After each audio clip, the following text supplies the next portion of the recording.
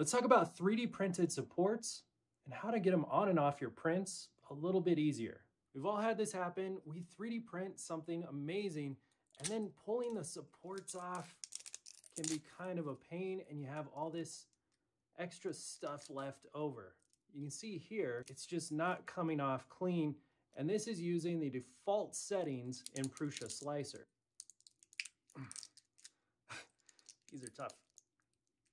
Now, I sat here trying to figure out a way to explain how 3D printing supports actually work, and I think the easiest way to describe it is by using Lego. As a 3D printer prints, all you're doing is taking the filament and laying it down on the build plate layer by layer, the exact same way you would build something with Lego bricks. So when do you actually need supports? Simply put, if the layer that you're printing doesn't extend too far beyond the layer below it, you can simply print it without the use of supports. And as you can see, it'll print just fine. It's structurally sound and it's nice and simple. But what if, on the other hand, you need to bridge a longer distance like this?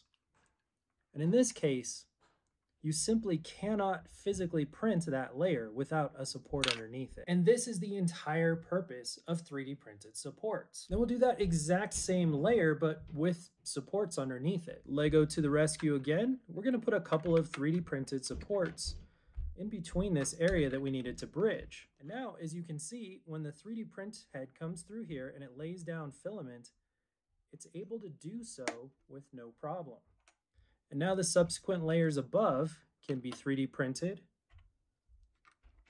And you have this nice strong model. And that's all easy enough, but the real difficulty comes when you pull this off of the print bed and you try to remove those supports. Sometimes those supports can be so difficult to get off of here, you can actually break the 3D print.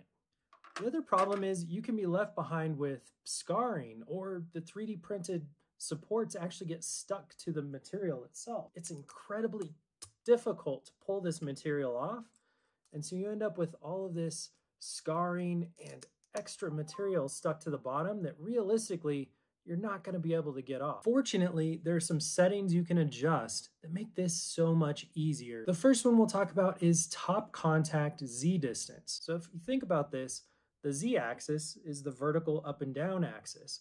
And so all this means is the contact between the top of the support and the bottom of the next layer that's going to be printed on top of it.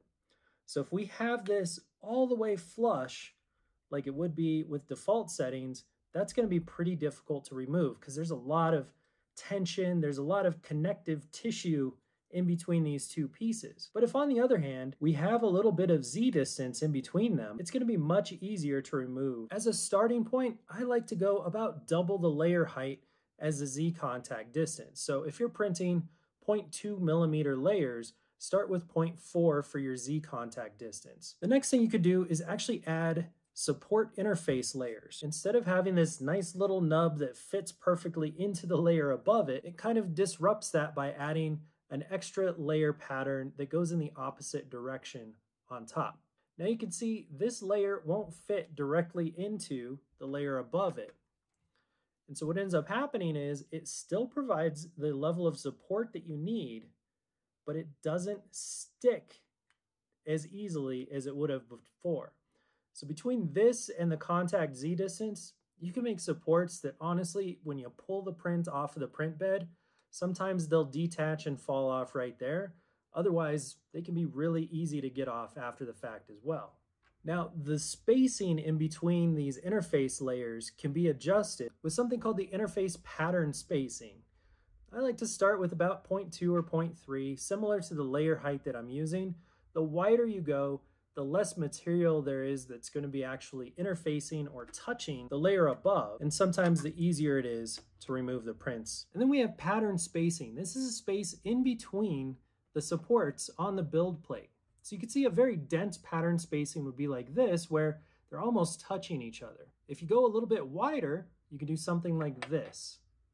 Now, the 3D printer can still bridge over this with no problem, but you're going to save about 1/3 of your filament. So if you have a project that's going to need a lot of supports, you can get away with a little bit wider pattern spacing there to save some filament, save some time, and make the print just a little bit faster. Now, mentioning all of that without one more statement would be kind of missing a big point as well.